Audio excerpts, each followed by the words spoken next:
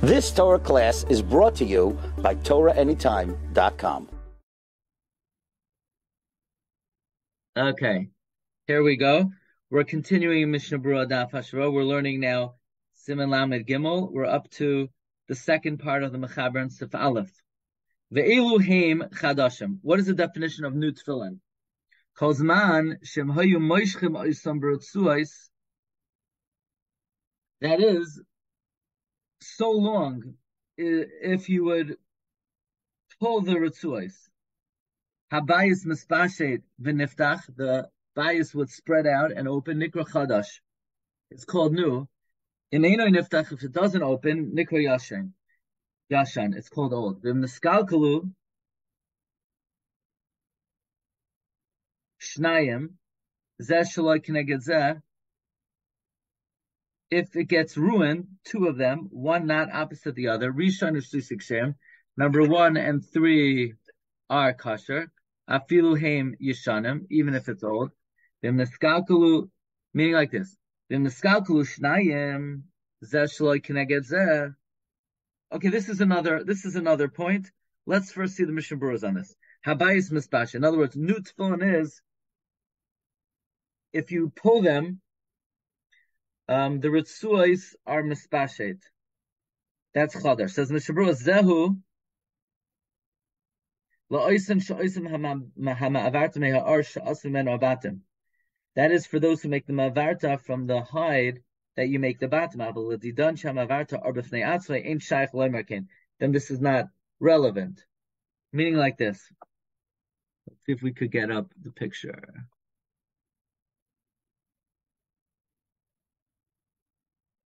Okay, here. So chadoshim are, if you're going to pull the ritzuos habayis here, right? If you pull the ritzuos, it's going to open up. Habayis mispaj, that's called new. If eino niftach, it's called yashan. Again, this is only noigea for those who make the mavarta from the same R that you make the bias. But we make it like this. We make it two different pieces. We make the mavarta like a whole different chelek, a whole different segment than we make the bias. So if it's one R, by pulling on these straps, it's going to cause the whole thing to open up like an accordion. But it's not negea for us because we don't make it from one R. Now, if two of them get ruined, niskalkalu shnayim, zeh shaloi keneged zeh.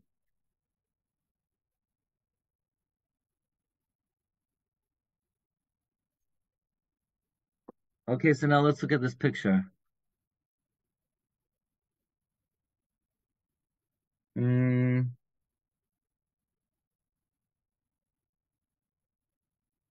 Two of them got ruined, here and here. That's Aleph and Beis. Miskalkalu shnayim. Zeh shaloi keneged zeh. They're not mamish opposite each other. So in this case, bayis rishon and bayis shlishik sherim, afilu heim yishanim. Then the first bias and third bias are kosher even if they're old. If 3 of them got ruined, then they're always pasul.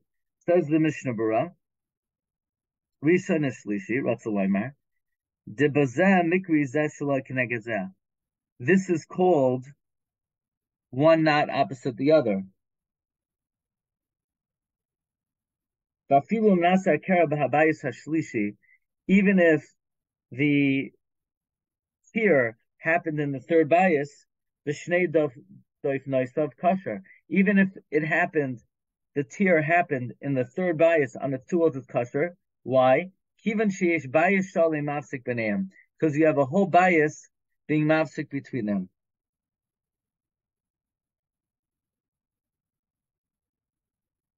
Meaning like this. If bias, okay, one more time. When the Mechaber says, Im niskalkalu shnayim, two got ruined. Zeh shaloi keneged zeh, namely Rishon u'Shlishi. The first one got ruined and the third one got ruined. That's kosher. Why? Because you have two two shleimim being mafsik between them. Back to the Mishna Berura of Katan Tesva. Some the bezem mikri zeh shaloi keneged zeh. Vafilu nasa hakera ba'bayis hashlishi b'shem daf noisa. Even if here, look, both walls got ruined. Kosher kiven sheish bayis shalom masik b'neim. Aval nasa hakera ba'bayis beis v'gimel. But if there is a tier in 2 and 3, like in this diagram, after kera echad b'bayis echad mimino, even though one tier is in one bias on the right side, like over here on the right side. And there's a second tier on the second bias on the left side. So here the tier is on the right side in number bias 2, and bias 3 the tier is on the left side. That's called zeh keneged zeh. Okay, this is very simple. Basically, if you have a tier, but in between the two bottom that have a tier, you have two whole bottom, then you're okay. Even though this tier is on the left side and this tier is on the right side, but bias 2 is completely intact and it's in between, it's fine. Even if bias 3, you have a tier both on the right and the left side, since bias 2 is completely intact, it's fine. But if you have a tier in 3 bottom, afilu b'chol bias rak doifen echad, let's say you have a tier in 3 in 1, 2, and 3, even though it's only on one wall, it's pasul b'chol inyan. Bala rabbis afilu chadashim. It's coming to say even new ones. We just said before, new ones that are torn are okay. So bala rabbis afilu chadashim d'chshanu lo bebeis afilu b'zeh eitzel zeh. We said that even if you have two bottom that are torn, one next to the other by new bottom, we call makam the gimel pasul. If it's 3 bottom, it's going to be pasul. So even though in Sif Aleph, the Mechaber said that if you have 2 bottom, one next to each other by new ones, it's going to be kosher. But by if 3 are torn, it will be pasul. 5th base. Im nifsiku tefiros hatfilin.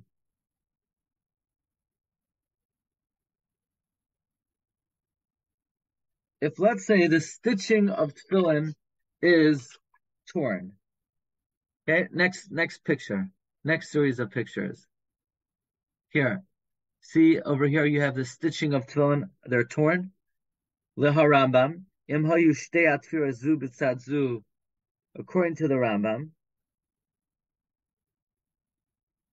if the 2 stitchings, one were next to each other,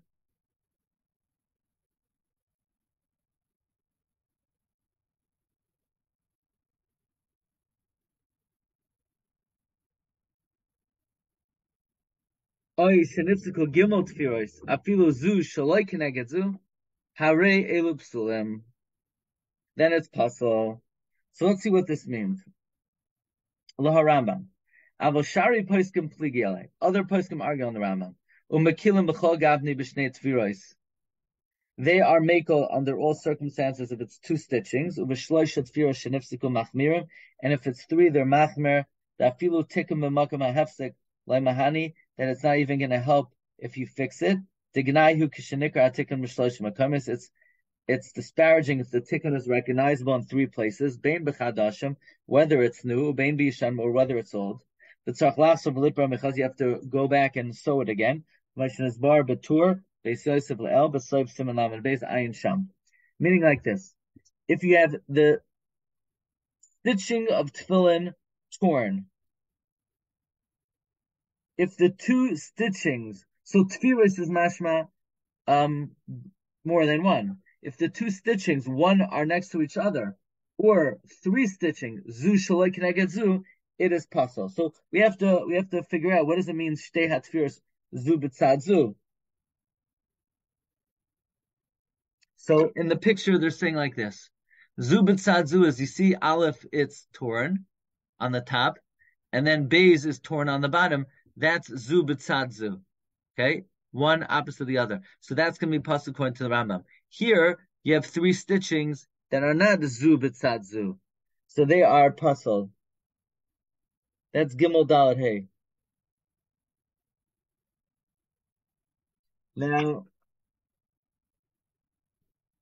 let's just see a little bit further. That's by old tefillin. Again, this is all based on the Rambam Shita, the first Shita in Sif Aleph, that if niskalkal or shel shnei batim mibate harosh, that if it's chadashim it's ksherim, and if it's yishanim it's pasal. So here also we're saying about medvar amim b'yishanim av chadashim kozman she'or moshe abatim kayim ksherim. But if it's new, so long as the hide of the moshe abatim is extant, it's kosher. So that's the or Moshe Vabata means the actual bias. We'll see one more Mishna Berura. Zu shaloi keneged zu. That means afilu kolecha b'tzad acher, even if it's each one is on a different side, meaning one on top and two on the bottom, and they're not opposite each other. If it's 3 total, then it will be an issue. Okay, Rabbi Sai, thank you for joining today. I wish you all a wonderful rest of the Yom Tif, and we'll pick it up Monday, regular schedule 9 o'clock.